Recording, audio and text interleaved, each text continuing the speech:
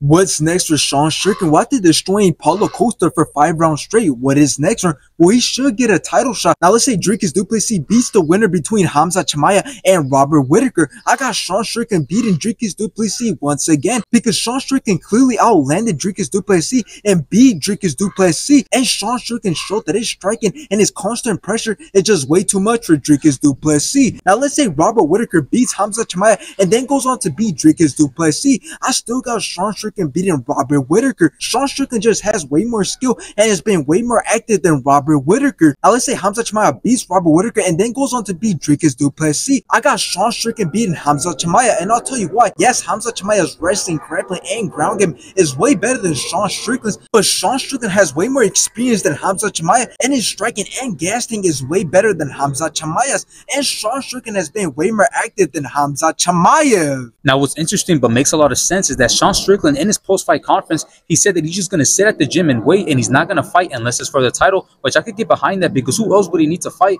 besides the 3 guys we just named? Because it would be stupid for him to fight somebody else, because he would risk losing and dropping down in ranks, and then he would just have to work his way back up again, which would be very stupid, because he doesn't need to fight anybody else besides Dricus du Plessis, Hamza Chimaev, or Robert Whittaker, because he's ranked #1, so he doesn't have to prove anything. So if Sean Strickland is standing by this, which is smart, he is willing to be out for a couple of months, or he might be out to the end of this year, or he even might be out to early next year, because first we have to wait for Hamza Chimaev to fight Robert Whittaker, and then it's going to take more than a couple months for the winner of that fight to recover, and then we're going to have to wait for the winner of that fight versus Dricus du Plessis to be announced, and then we got to wait for that fight to happen, and then after that fight again we got to wait a couple months for the winner of that fight to recover, and then the winner of that fight versus Sean Strickland has to be announced, and then we got to wait for that fight to happen. So in the end, based off everything I talked about, it's going to be a long run, and it's going to take a lot of time before Sean Strickland sees another title fight, but I'm pretty sure it's going to be worth it, because if he waits and he ends up winning the title once again, it's going to be safe to say that he runs the whole middleweight division.